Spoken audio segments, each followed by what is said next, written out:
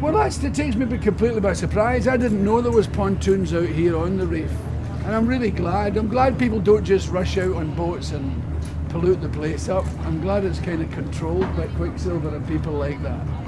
But it really is quite breathtaking. I've never actually been. Well, I've scuba dived and all that, but I've never been able to casually stand in my fully dressed and be surrounded by wildlife like this. And it really is breathtaking. Look at that.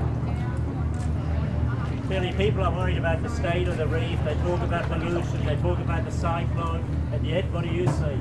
I see no evidence whatsoever. I see the pollution situation is being cleaned up all the time. People are working extremely hard. They're even working extremely hard on getting farmers to change their ways so as the poisons don't come floating down here from the rivers. They spent 400 million doing that. What can I tell you? I mean, the cyclone, I'm stunned. Even over in Cairns, there's hardly any evidence of the cyclone. Because when we were down in Brisbane, we were thinking of cancelling coming here. We thought Cairns might have disappeared. But you would never know there had been a cyclone here. It's ridiculous. It's fabulous. I would urge anybody to come here.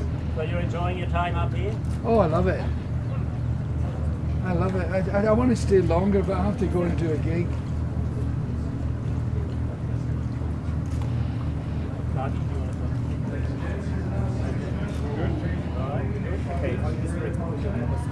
Okay, we'll do just a couple of stills.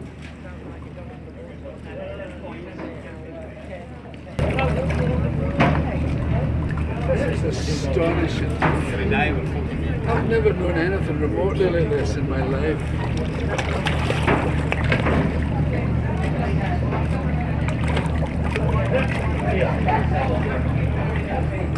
Where's that big black one? The one with the big packet.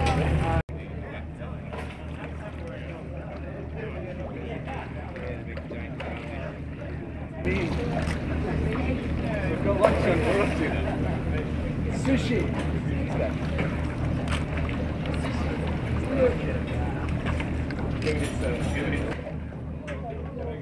Throw it right here.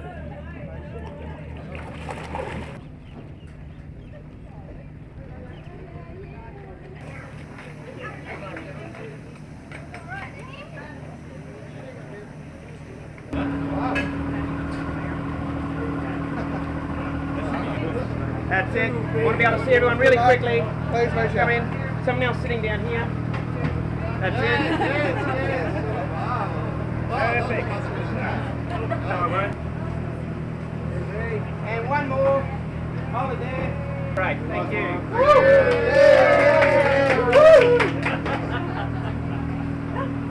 Thank you very much. Shameless. Shameless. Enjoy.